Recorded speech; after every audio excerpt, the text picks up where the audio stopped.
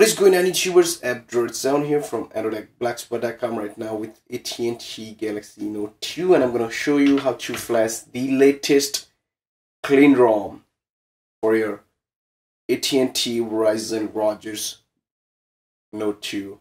And firstly, I want to apologize because I did not make a review of the 3.0 version. That's the older version of this ROM. That is because I was quite behind, and somebody told me there is already a new version out, so I went ahead and checked it out. And it seems to do a review on this one, and I want to do how to because there is one concern that I have that you might mess it up. So let's go ahead and do it together. To flash this, go ahead and click in the link description, download the ROM itself. You need to have rooted phone as well, and we're going to go ahead and boot into Clock Rom recovery or TWRP depending on what recovery you got. So make sure you got rooted and custom recovery. You can do this by 3 ways. Use that is called extended power menu, and you can use that. Did I just reboot? What the heck? But you can press on recovery and use that to boot into Clock Rom recovery. Other way is if you got 15 toggles on the tab, scroll all the way back and you will have option to boot into Clock Rom recovery from there. And the third option is to download an application called Quick Boot from your Play Store, and it requires a root permission again, and you can boot into Clock Rom recovery from then. And the last option is the hard way. So go ahead and power off your phone. Once the phone is powered off completely, you will see these lights go off. All 3 of them will be turned off, and that's when your phone is completely off. Right now it's still doing something, so we are going to go ahead and wait until those lights turns off.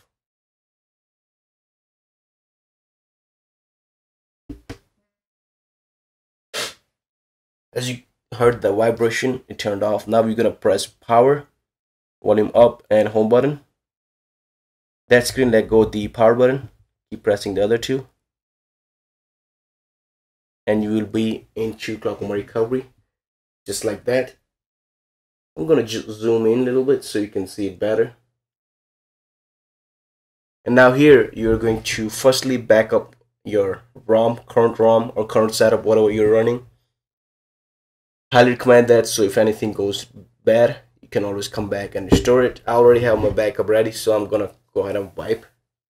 If you want to know how to correctly back up your Note 2, there's a link popping up right here on the Samsung logo. Go ahead and click there and find out in the video. After you factory reset, go ahead and wipe cache. I want to just factory reset again to double check everything is wiped. After that, we are going to go install zip from SD card and choose the internal and scroll down and find the file. This is the 4.0, and yes, you want to install that. And if you could see down there is all your process and the Clean Rom.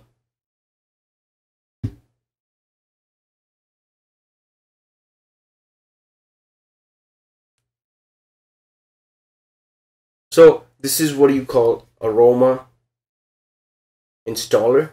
If you have not heard of it, this is a really custom installer that you could use to flash ROM. And author is Scott. I want to really go ahead and thank him for that, and it was created on the 4th of January. We're gonna hit next. Then these are the versions, all other. I'm gonna select AT&T because that's what I have. And here is where all the customization starts popping up. You got TouchWiz launcher, TouchWiz 4x5, TouchWiz 4x6, Apex, Nova, whichever one you wanna install. I'm gonna go ahead and go with the stock. Always I like. If you want the stock My Files or the ES File Manager. I recommend the stock one because if you want to install or if you want to have custom ringtones that is needed to select the ringtones on SD card as it says there, you can always go ahead and download ES File Manager from your Play Store. So I'm going to hit next from there. Now these are the application. I want to have Street View for maps, so I'm going to select that. Voice, Google Plus. I'm going to have voice. Enter next. And if you want any of this, I really don't use it. So these are the bloatware. These are the features. It got multi-window control, ad blocking host file, Dropbox, terminal emulator, polarized Office 4, and Adobe Flash. It comes with Adobe Flash. This is not officially supported on Jelly Bean per Google, but as a sweet developer always gets it done. And now the process of the installation is begin or has begun. Really bad at English because it's not my first language, not second, not third either. So it's a language I speak, that's all. So as you can see, it will take quite a while for it to finish. I'll be back once it gets close to be done. Hey guys, so as you could see, it's quite done, or it's finished. It took about 4 to 5 minutes, and we're going to go ahead and hit next from here and finish the process in Aroma installer and go back to our Clockwork recovery. And this is the part why I wanted to do this video and how-to video, because I already done the one for 3.0, but this is where I thought you probably wanted to do it. There's going to be another file, MWC fix, so make sure you go ahead and flash after that. Rom 2, go back and reboot system now. MWC is the multi-window control application which attempt to failed on the developer, so he had to get another version of that application and put it on. So now the phone is going to start rebooting, and I will do full review because I've been using this ROM for quite a while now, so I used to it.